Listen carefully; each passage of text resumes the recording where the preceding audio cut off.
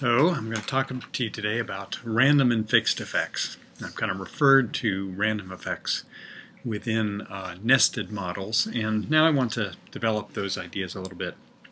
And I'm kind of excited about this topic because the appreciation of it really kind of came to me first from a student of mine who is pictured right below me here.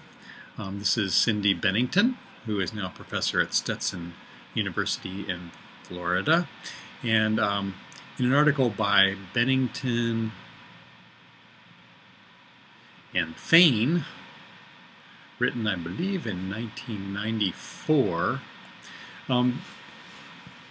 Cindy and statistics prof here reviewed some of the ecological literature about the use that ecologists were making of random and fixed effects, and found in fact that there were actually very few, well, not very few, but a low percentage of studies could actually, you could tell whether they were designating factors as random or fixed effects. And then even if they did tell, it was sometimes not possible to judge the model.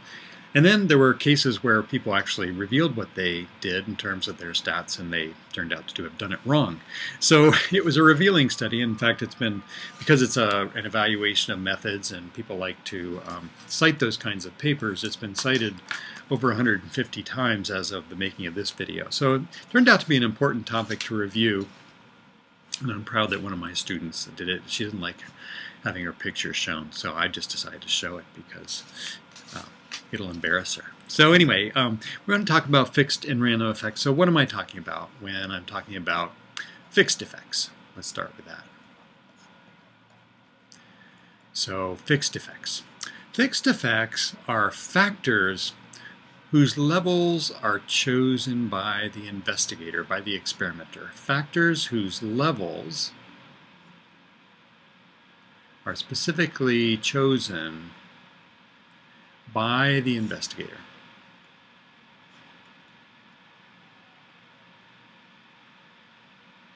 Okay, so what does that mean? Well, that means that they have chosen those levels, and first of all, each level that has been chosen is of interest. So for example, if one sets up an experiment with low, medium, and high nitrogen levels, one actually cares about the performance of the organism in response to low, medium, and high nitrogen. And likewise, all levels of, say, a pharmacological treatment, one would be interested in all of those levels. If you're not interested, why would you choose those levels? Now, I'll explain how that differs from other kinds of effects in a moment, but just understand that with fixed effects, we are interested in the means we are getting out of each level, and we could, if we repeated this experiment, we could choose those same levels again. There is no intention of extrapolating to other levels. So when we get a mean, we aren't saying that that mean applies to other levels.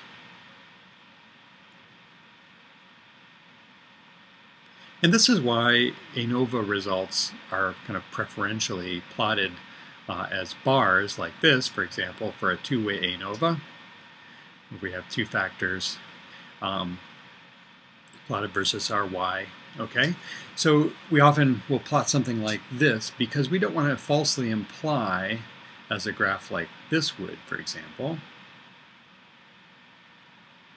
that we know something about the values in between. So if we went to from low to high nitrogen, and we drew these lines, it would kind of indicate that we know something about the values of our y between, but we don't actually. We haven't measured it.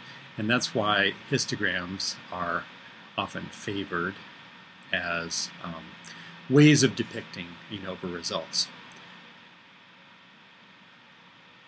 Okay, and then finally, the same levels could be used again by someone else or by you, the investigator.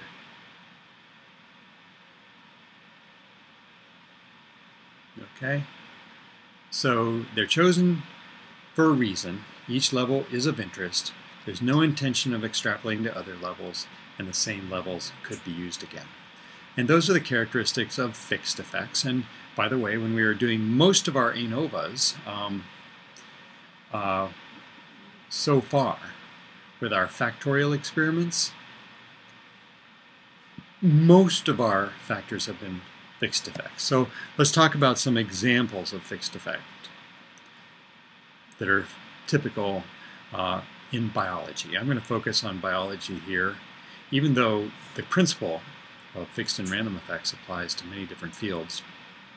So for example, species is very typically a fixed effect in a model. Temperature. We would set temperatures that we are interested in learning the response of organisms to. We wouldn't set sort of random temperatures. Diet. We'll give discrete diets that actually mean something and that we can make inferences about. Drug concentration, for example, or even the type of drug. So we might have 3 different drugs that we're comparing. Water treatment, light level, nutrients. Now these can be sort of continuous variables that we may want to analyze with a different approach altogether. If we are interested in values that are sort of continuous, we may want to vary these things in a continuous fashion and perform a regression, right? If we have a continuous x and a continuous y, that yields regression. But if we were doing an ANOVA, if we were doing distinct water, light, and nutrient treatments, then we might want to just have discrete levels. In fact, treatments generally that we are imposing are typically fixed effects of almost anything you can imagine manipulating. You know, drought level, all kinds of things. I'm just listing some fairly typical ones here for fixed effects. All right, so if that's a fixed effect, what is a random effect?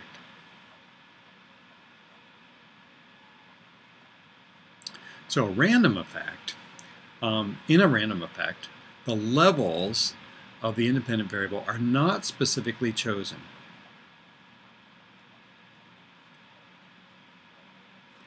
But the independent variable, the x, right? So they are not specifically chosen.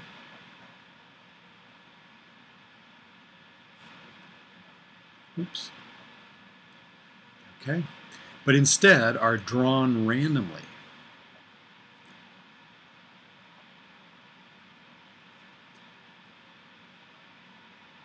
From a larger population of such levels.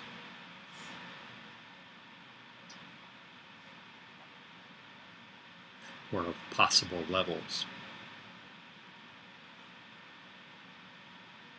Okay, so in this case, because you're randomly sampling, presumably you're sampling from a larger distribution and you actually do wish to make inferences.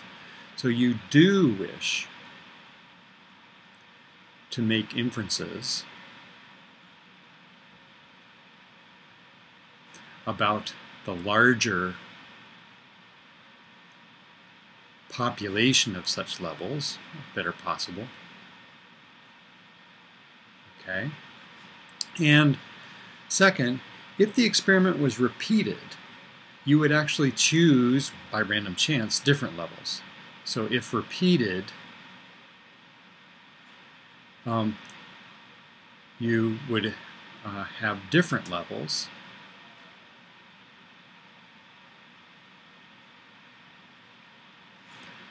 The next time. Okay, so why would you ever do this? Well, if you want to extrapolate to a more general group, you would want to do this. All right, so for example, let's give some biological examples. Again. Okay, so I'm sorry if you're hearing some screaming in the background. There's a party out on the green space outside my office. Makes it all entertaining. Anyway, some examples would be, for example, family. So if we randomly chose families to look at, or if we randomly chose particular genotypes, although genotype could actually be either fixed or random, depending upon how we define genotype. But if we're really just talking about individual there, then in fact, we can put individual in that category.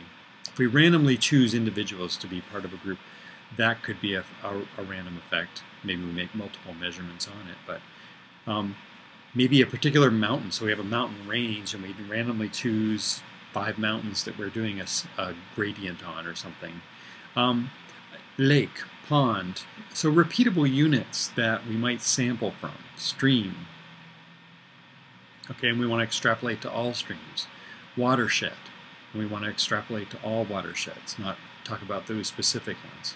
And in fact, plots and blocks generally that we randomly place spatially, and this applies to if they are randomly placed.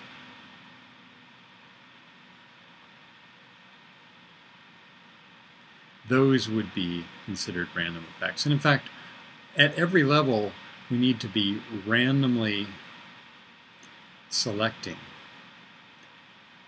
these for them to be considered random effects. So in every case, we are not interested in these particular lakes, ponds, streams, watersheds, etc. We are interested in lakes generally, or mountains generally, or individuals generally, from a larger population of ones that we could have studied. Okay, so those would be considered random effects. And what we're going to find is that random effects are tested slightly differently, so that we actually can make that generalization, whereas fixed effects, we have a more restricted test that we're going to do for our F-test. Okay, there are, in fact, a few variables that could be either.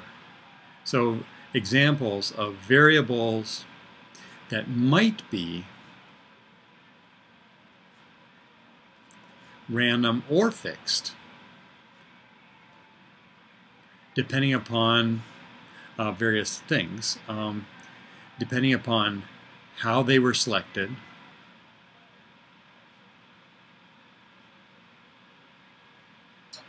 and depending upon the desired inferences that one wishes to make. In other words, just those groups, or are you trying to make inferences beyond that particular group? So, examples. Population. You might be interested in a particular population or a set of populations, and you want to talk about those, or you might be interested in extrapolating to all populations. In fact, in general, groupings that are sort of genetic groupings, ecotype, variety, subspecies. Sometimes you will be interested in those specific entities, just like you are with species, but sometimes you'll just be interested in group-to-group variation within a species. And then you might randomly choose ecotypes, varieties, or subspecies. So, year. Again, you don't really choose years, but you might have a population of years, and if you think they are representative of a larger group, you could treat it as random, but you might also treat it as fixed. Blocks. Now, so you might be surprised at this one because we've talked about randomly locating blocks, and if we do, usually they're random. So that these are randomly placed as representative of a larger area, we would treat blocks as random. But occasionally we place blocks non-randomly. So for example, we might have a greenhouse here, and we put blocks, maybe we have greenhouse tables, and we've put an experiment on each table. We got every factor confounded with every block. And so block is representing place within the greenhouse, and we can't really randomize it because there's not enough space in the greenhouse. So these are specific blocks, like this block is over in this corner on the left side of the greenhouse, and this block is in the center, and it's never going to be anywhere else, and it's not randomly placed. Then we might be able to treat as block as a fixed effect and still pull out that spatial variation. In fact, environment units generally could be either fixed or random, depending on how they were chosen and the desired inferences that you would like to make. Right, so I've kind of hinted to you that random and fixed effects are going to have a different role in our statistical models, and they will. And the other thing I want to point out is that random effects are nested effects. In other words, effects that are nested within some other factor, these are always random. And so if they aren't, you can't actually treat them as a nested effect. So because they have to be representative of the units below our particular unit in order to be considered a replicate. So for example, just going back to our nested design with flasks, if we have a low nitrogen treatment and a high nitrogen treatment, then if we have 3 flasks in each treatment,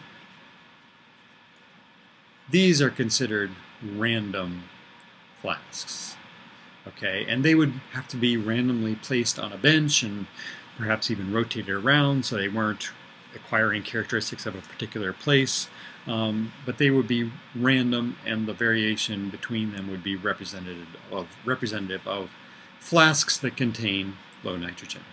And these 3 would be representative of a larger population of possible flasks that contain high nitrogen. So they are considered random effects, just like any kind of environmental unit. Okay, so those are random and fixed effects, and as I say, we're going to actually specify in SAS jump models when we have a random and fixed effects. For example, if we have a case where we have, let's say, a shade treatment,